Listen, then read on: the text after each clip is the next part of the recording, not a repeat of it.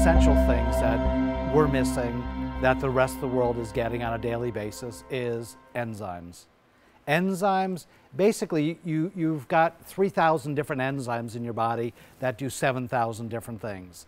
Everything that happens in your body is run by enzymes. Enzymes speed things up.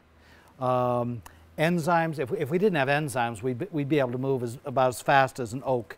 There would be no life, no movement. Enzymes just speed everything up and make it happen.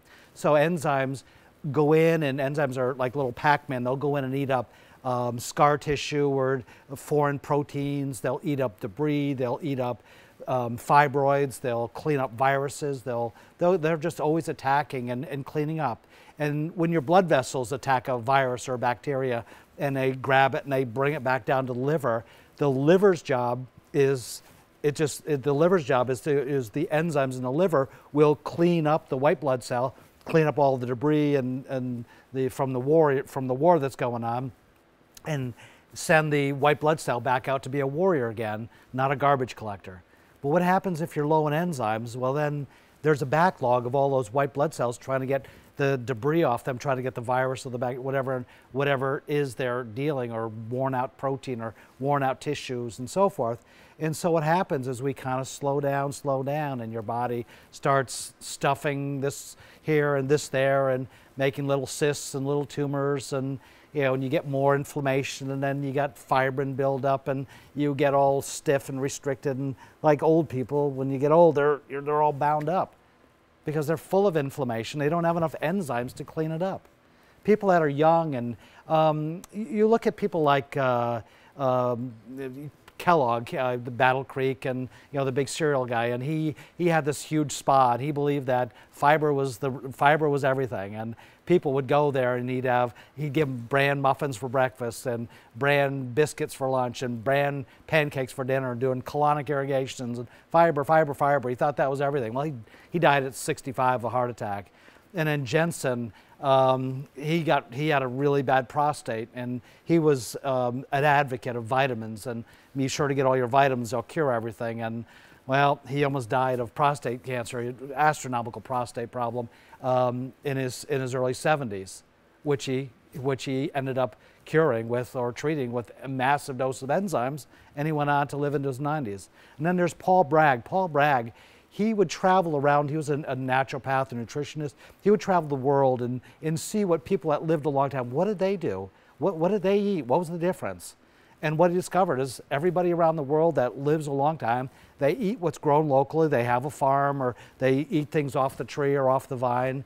And one of the things they get when they don't have, like in Japan where you can't eat around, they'll eat something with a lot of enzymes in it, like something called natto, which has the enzyme nattokinase in it.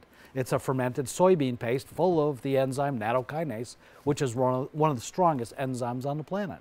It just goes in and eats up fibrin. That's what enzymes do. As people's blood gets all thick and congested, and people have all kinds of scar tissue and wounds and so forth from sports and injuries and so forth, your body builds up fibrin. Think back when you were a child, and you'd be outside playing, and you maybe cut yourself, and you see it bleed, and you cry for a second, and you go, "Yeah, but I'm having too much fun." So you go on and keep playing, and then at the end of the day, you look, now, where did I cut myself? And it's healed with an invisible scar.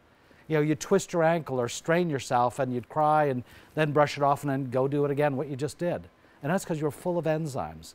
But as we get into our mid-20s, that's when we start running out of enzymes. And that's when the aches and pains start. That's when you go out and play ball, or work too hard, or exert yourself cleaning the attic or closets, or playing football or whatever.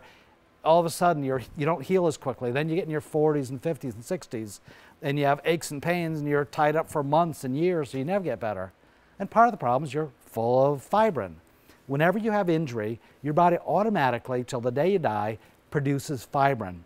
Now, fibrin is like a little spider, sort of like in your body, or there are countless ones, but what it does is spits out little fibers to go and hold your torn tissue together, and it holds the bones together and tries to build this big scar and all around it, and all these adhesions to hold it together.